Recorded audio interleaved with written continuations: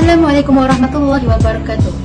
Today's episode of Nyonyom, interesting information we'll be sharing together. Thank you for joining us. For the history section of Nyonyom, our team provide an interesting short documentary about Istana Budaya. In 2018, Badan Warisan Malaysia has declared 22 buildings in Malaysia as national heritage, including Istana Budaya. This is because Istana Budaya is the country's main venue for local and international music, dance, and drama performance, including opera, classical concert, and more. Furthermore, the first theatre in Asia with state-of-the-art stage equipment, Istana Budaya is rated as one of the world's top 10 most sophisticated theatres on par with the Royal Albert Hall in London. To learn more about this national heritage of Istana Budaya, let's watch together this short documentary.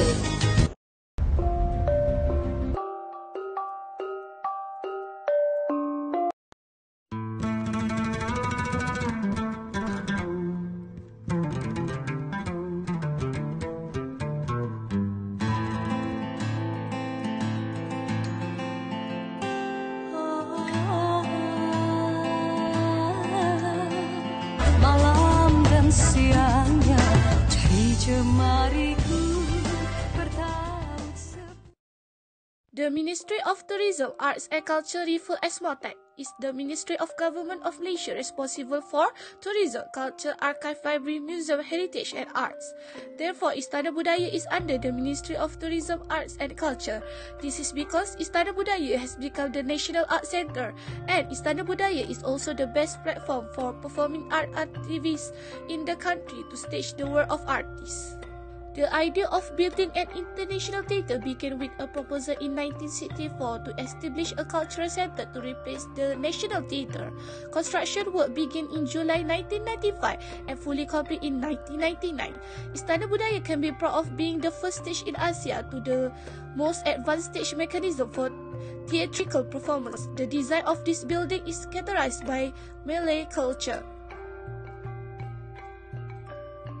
The unique Malaysian Art Centre Istana Budaya is located in the Malaysian capital. There are landmarks in Kuala Lumpur City Centre near the National Art Gallery. Istana Budaya is located near Titiwan Sele in Jalan Tun Razak, Kuala Lumpur.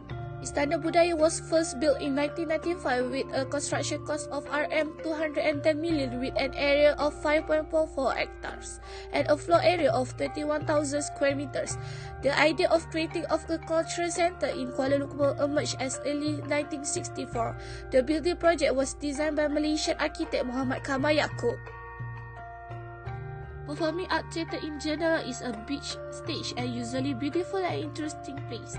It has its own value history. Among the world famous theatre are Palau de la Música Catalana in Barcelona and Royal Albert Hall in London. In our country, we are not left behind. It is known as Istana Budaya. It's the house that have a variety of cultural uniqueness in a country can be advantage for Malaysian. It is seen as a national property of heritage that must be protected. Istana Budaya has hosted many famous opera performances including The Merry Window, La Boheme and Carmen, accompanied by the National Symphony Orchestra. This is also the main place of successful local music production Puteri Gunung Ledang.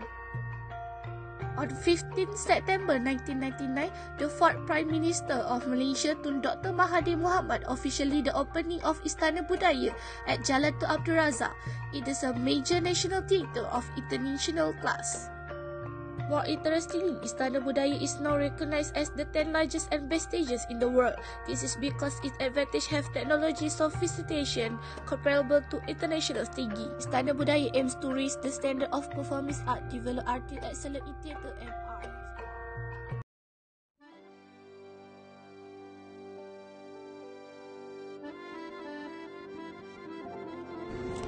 Since 1964, the Ministry of Information and Broadcasting and the Ministry of Culture and Social Welfare have submitted proposal to build the National Cultural Centre of Malaysia. The proposed initial site is in Lembah Pantai, which is located between the Malaysian Broadcasting Centre and the University of Malaya. The National Cultural Centre is planned to create a cultural complex that includes other components, namely the Historical Museum, National Art Gallery, National Planetarium, main stage, restaurant chain, and cultural art shopping mall.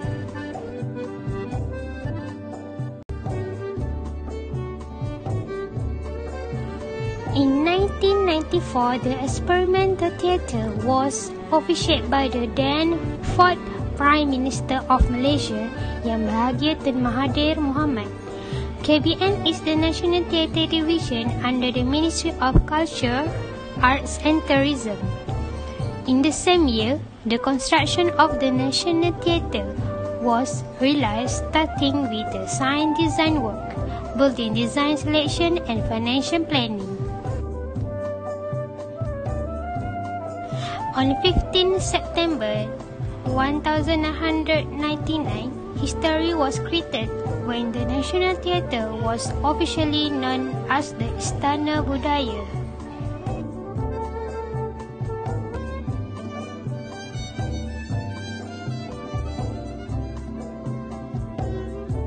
Purpose construction of Istana Budaya. In 1964, proposal for a National Cultural Centre.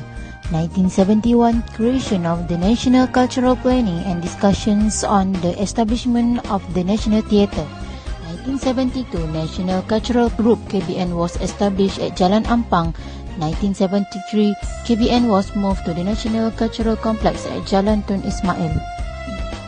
In 1974, operating professionally and focus was directed solely at the art of dance and traditional music. 1995, the current site at Jalan Tun Razak was chosen as the new base. Construction began. 1998, construction complete, and 2000, abolishment of National Theatre to Istana Budaya. Currently, the main purpose of Istana Budaya is actively produce a high-quality production and great performance by, firstly, enhance the aesthetic achievement in Malaysia performing arts. Second, creating professional theatre. Third, creating a high-quality theatre. Fourth, build an artistic audience that can appreciate art. And lastly, stimulate the culture of sponsorship. Building design of Istana Budaya. The attractive building design of Istana Budaya is inspired by architect Muhammad Kamar bin Yaakob from ADC Architect Company Sendirian. The plan of Istana Budaya is inspired by the shape of wabulan, a traditional Malay card. The plan is then modified into a combination of two diamond shapes. Furthermore, the roof took inspiration from sirih junjung, a multi-tier floral arrangement of sirih or betel leaf used symbolically during weddings, festivals, and welcoming ceremonies. Lastly, the layout and space of Istana Budaya is represent a traditional Malay house, which the building is divided into three areas. Firstly, the serambi as a lobby and foyer. Second, the rumah ibu or main house as the auditorium. Third, the rumah dapur or kitchen as the stage and rehearsal hall. Building materials of Istana Budaya. First, steel bars covered by reinforced grid. Next is turquoise folds of tiles with gable. Aluminium was used on exterior walls because of the withstand of rust towards the humid climate. There are also the use of ceramic tiles which made from clay that has been permanently hardened by heat. Budaya also involved with concrete. For example, perforated concrete were used at the back of the building for the natural light. Construction method of Istana Budaya. The roof was built with the folding method. Folding technique are popular in architecture designed mainly for two reasons, which is possessing creative architectural and also generating aesthetic and deployable architectural.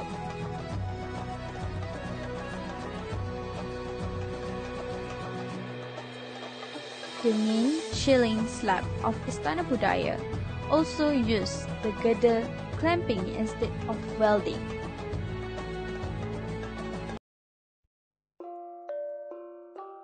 After 2 decades of operation, Panggung Sari Istana Budaya was closed for 6 months starting 1st May 2017 for maintenance and upgrading work.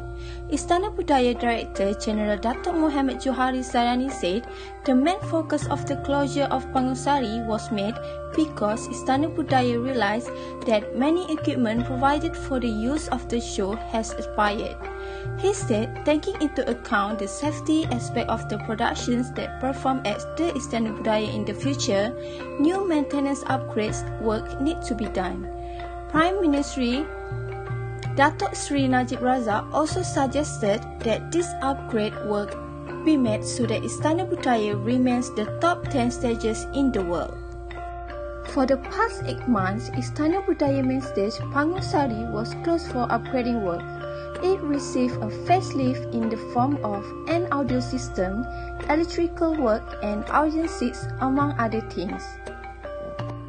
Furthermore, Istana Budaya continues to upgrade its technologies to be on par with those used by other theatres in the world.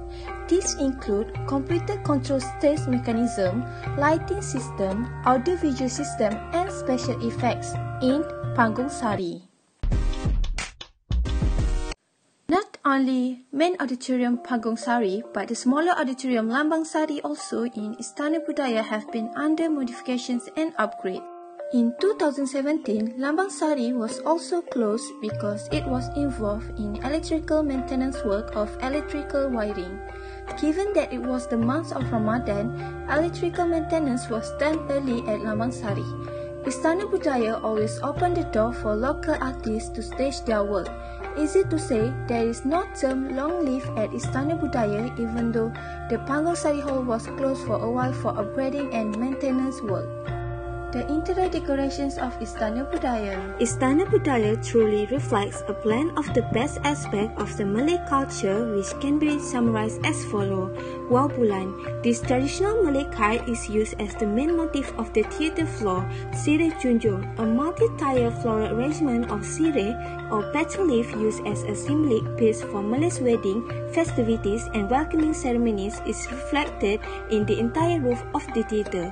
Furthermore, Payan leaf, which signifies the beginning of wayang kulit, also decorate the theatre's lobbies and its walls are elegantly adorned by the exquisite artwork. The interior of Istana Budaya Kuala Lumpur makes extensive use of Langkawi marble, while high-quality tropical wood is used for the door, which feature hand-carved flower and leaf motif. Furthermore, the wood carving in the wall of Panggung Sari add to the elements of the hall, which provide a more classic Malay style ambience. Istana Budaya have 3 historical values that have many value to appreciate, such as Datuk Sri Najib Razak as Prime Minister in that event to launch MRTM Chinese New Year Sungai Petani on 2018.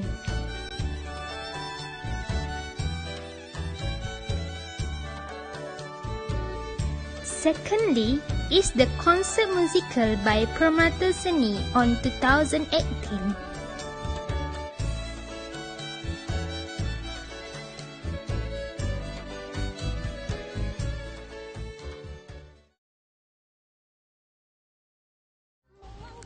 Lastly, various of artists that have the concert in Istana Budaya such as Datuk Siti Nur Asmidar, and Datuk M. Nasir.